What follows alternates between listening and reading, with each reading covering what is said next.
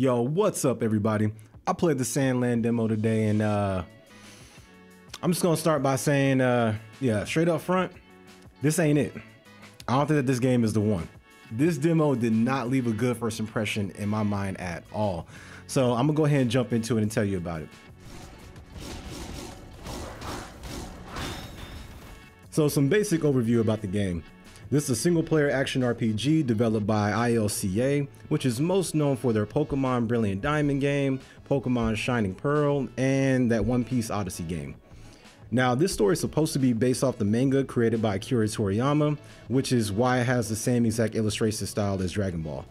Now, the plot centers around Beelzebub and his two companions, Thief and Sheriff Rao. They live in a world where the water has been all but dried up, so now their main goal is to try to find the legendary spring hidden within the desert. Sandland is set to release on April 25th in the US and the 26th in the EU. Now with all that basic info out the way, let me tell you about the demo.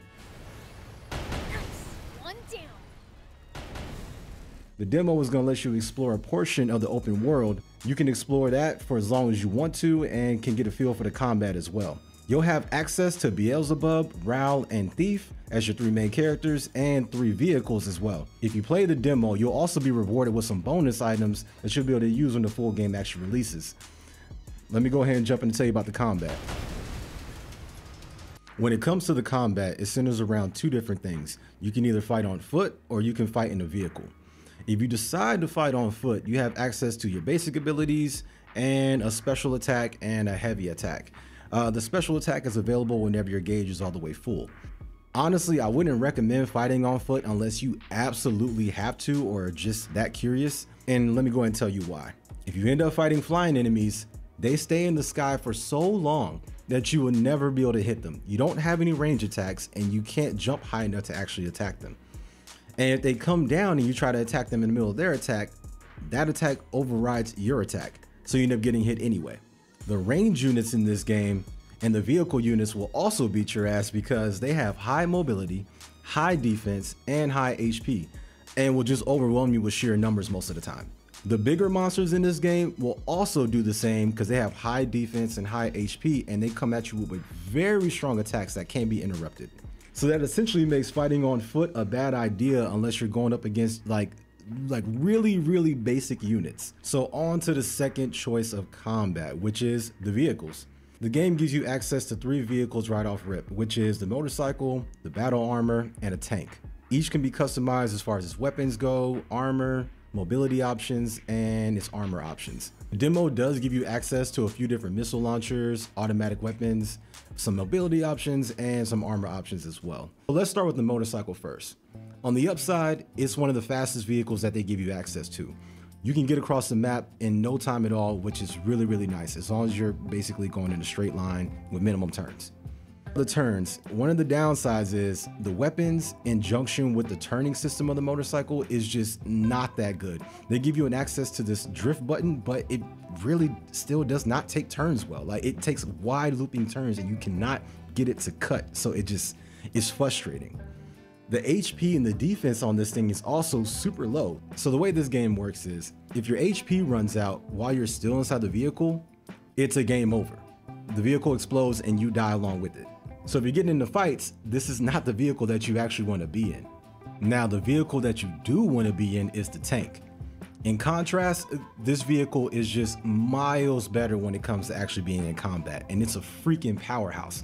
It has very high HP, high defense, plus you get access to 3 weapons depending on which loadout that you go with.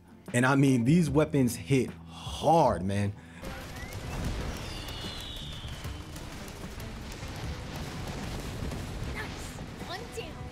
Now, in contrast to the motorcycle, the tank has way better control. And because of that, when you're actually in combat trying to move around and shoot at the same time, it actually feels better. Like, the control of it feels how it should. You don't feel like you're having trouble trying to lock onto an enemy whenever you're actually playing.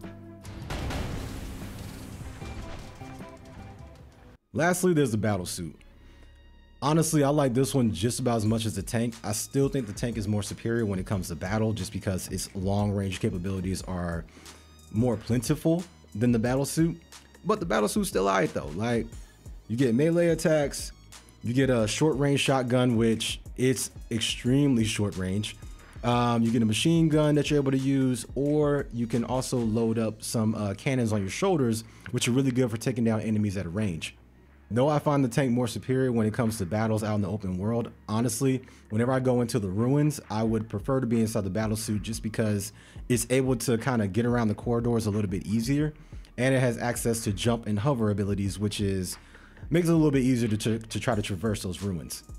And though I find the tank to be more superior when you're out in the open world, I'll give credit to the fact that the battle suit does seem far better suited for the ruins. And whenever you're inside the battle suit, you have access to jumping and hovering abilities, which whenever you're exploring those ruins, you're gonna have to do at some point, is usually jump and or hover across something, which the tank just can't do.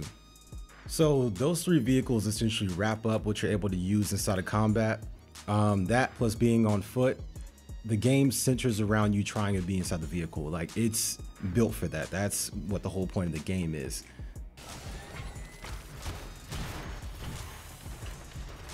That all being said, let's go ahead and jump into what the open world is like. And honestly, it's meh, to say the least. Let me go ahead and explain why. So the game does give you access to a section of the open world, and while you're in it, you're able to get into battles with people, find loot, go spelunking through caves, and that's generally about it. Now, all this, at the end of the day, it just kind of ends up feeling empty, and the reason being is, yes, there's enemies roaming around, but there's huge spaces where there's just nothing at all. Yes, there's a lot of loot, but you don't have anything to do with the loot. Like, the demo doesn't give you access to anything to do something with the loot. Yes, there is platforming, but it is very unimaginative.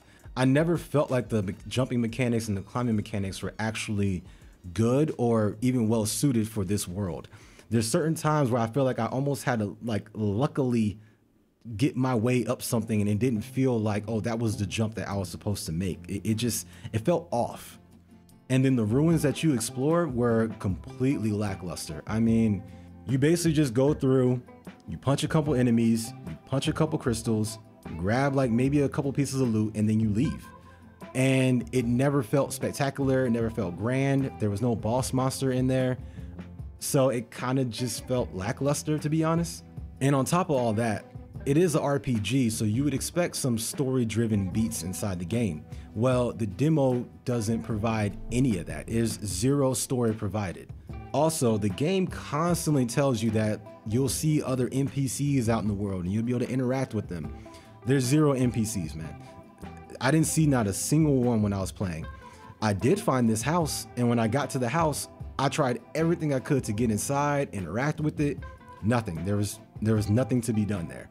The only real interaction that you get is either with enemies who don't say anything but die, and your companions, which, trust me, that shit gets old real fast, man. They say the same stuff over and over. I wonder what they might have originally been built for. I wonder what they might have originally been built for. One dangerous place to leave your children. One dangerous place to leave your children. And the game gives you zero options to be able to turn it off. It's very weird to say in this day and age, but after playing inside the open world, like if you're gonna give me access to an open world sandbox, don't make it feel so empty that I don't want to come back to it. And that is kind of how this game made me feel. So let me just wrap this up and just explain my whole opinion about this video. I'm very much of the mindset that if you're gonna give me a sandbox, give me something to do in it. And I feel like this game doesn't really give you anything exciting to do within this sandbox. Herein lies my issues with the thing. I just found it to be extremely boring. The combat becomes stale very quickly.